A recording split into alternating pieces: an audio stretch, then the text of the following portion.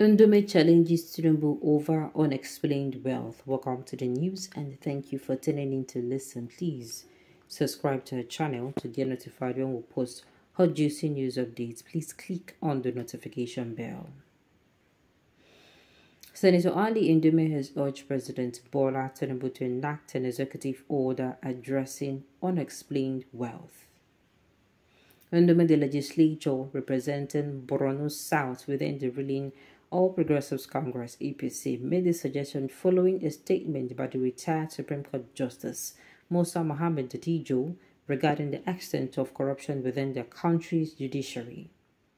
The lawmaker emphasized that there exist legal frameworks in the United Kingdom and other regions to address such matters.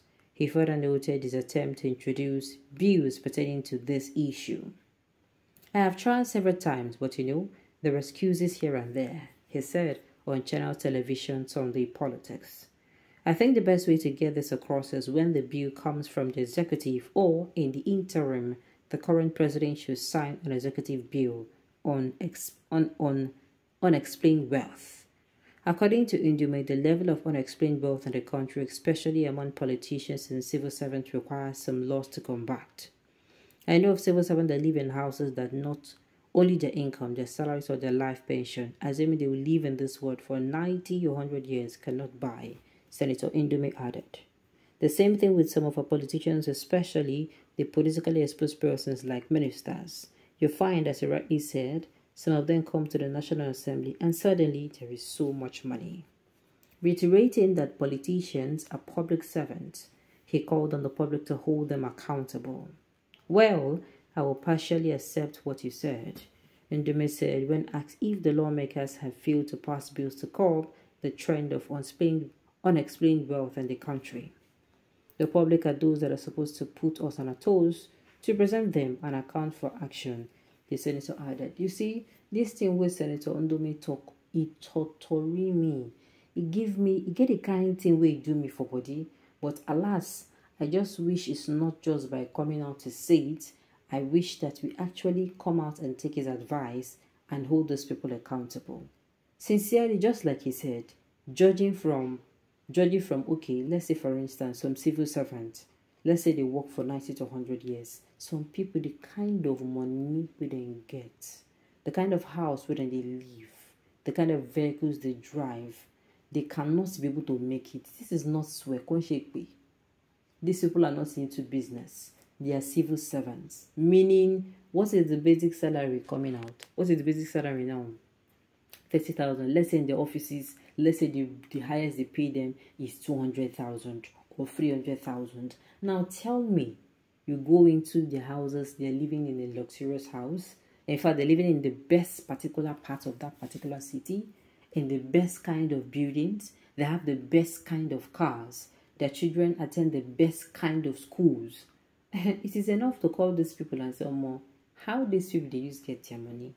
To me, I support Senator Undume on this one, even though people are going to come out and say, why you not talk this thing when Buhari be the president? To be sincere, do you understand?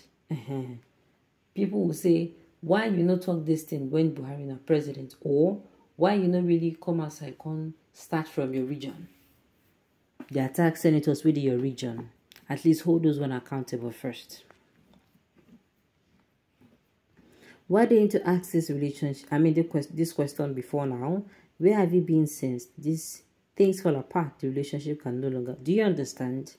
Now, from some people's point of view, they are going to see it as Senator Undume Ali trying to attack them.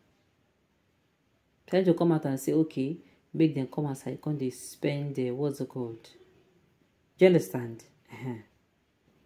Those who come to equity must come with clean hands. Tinubu's hands clean. Let him sign unexplained wealth executive bill. He'll be the first culprit. Even you, Undume, not just to. This is not about Tinubu alone. This is about every one of us. Each and every one of us. Good question. Someone who is richer than Nigeria and bought virtually everyone politically. Why do you need to ask this? Okay. Tinubu should explain first his wealth, an international known drug pusher and Lagos political thief. You could just die for nothing upon your hatred of your fellow human being for nothing. The bill will affect all across the board, including Indomie itself. So what is your Buhari party particular person? It's you, Obi, who converted Anambra money to his family's wealth and pure. What you concern Obi for this one? Is to be a senator. Now, wala too much. How can the public hold the people accountable for it when there is conspiracy between the three arms of government? We are not the people that elect you people. You are elected by the INEC and the judiciary, so you are only accountable to them.